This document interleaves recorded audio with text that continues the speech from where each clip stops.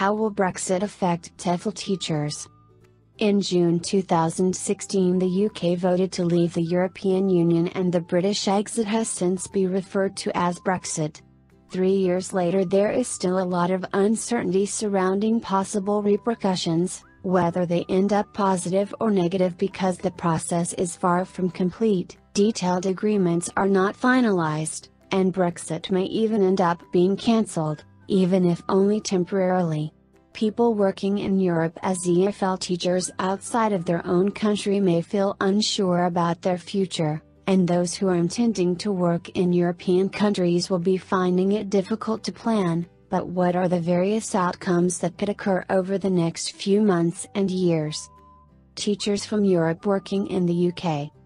Many UK language schools employ TEFL teachers from European countries outside of the UK, particularly for summer camps.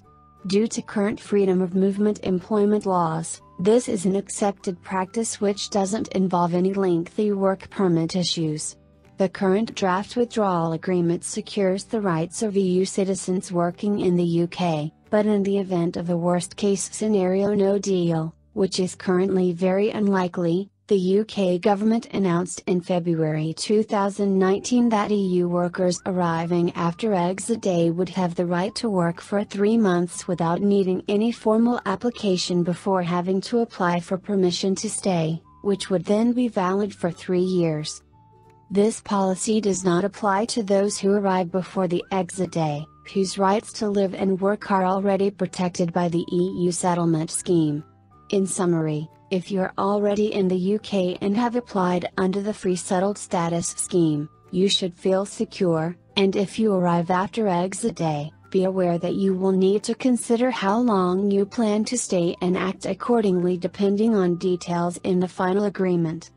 Teachers from non-European countries working in the UK. Under European law, schools and companies in the EU are only permitted to recruit staff from outside of the EU if they cannot find any suitable EU candidates, so TEFL jobs in the UK are currently hard to find for teachers from most countries in the world. If you're from USA, India, Australia, South Africa, to give just 4 examples, you may well find it easier to work in the UK in the future, because schools and companies will have the freedom to recruit the people they feel are best for their needs. TEFL teachers from many countries around the world may well be hoping for a speedy Brexit. Teachers from UK working in Europe. UK passport holders can currently legally work as English teachers throughout the EU without the need to obtain any special permits. Once the UK leaves the EU, this automatic right to work will disappear. The currently proposed withdrawal deal enables teachers to keep their current freedom of movement, and other EU citizenship rights, until December 31, 2020, when the Brexit transition period ends. The European Commission, in its contingency plan for no-deal Brexit, simply urges member countries to take a generous approach to the rights of UK citizens in the EU. It says they should adopt a pragmatic approach to granting temporary residence status. British TEFL teachers, post-Brexit, may need to apply for a work visa to teach English in the EU, but nothing's been confirmed so far. One odd issue is that, despite the supposed uniformity throughout European countries, it seems that countries are free to make their own restrictions. For example, Germany has said in the event of no deal, Britons will have 3 months to register for a new temporary residence permit, whereas France hasn't suggested a need to register.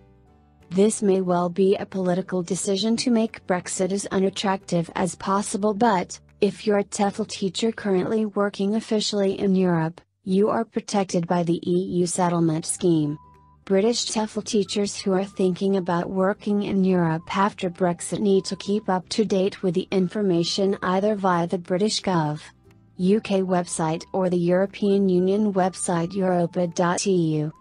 The future UK TEFL market. Of course, the size of the TEFL market in the UK mainly depends on students coming to the UK. It's difficult to speculate on how this might change because a more attractive foreign currency exchange rate could increase the number of students who want to visit and study in the UK. Companies from outside Europe setting up a business in the UK may also increase demand. There will also be opportunities for TEFL teachers coaching students in various English proficiency tests, which have been implemented by the UK government since 2015. Mainly on people who wish to settle in the UK. The future European TEFL market. It seems very unlikely that English will lose its position as the lingua franca of Europe because the English language has long been accepted as the global language of business, trade, air travel, medicine and education.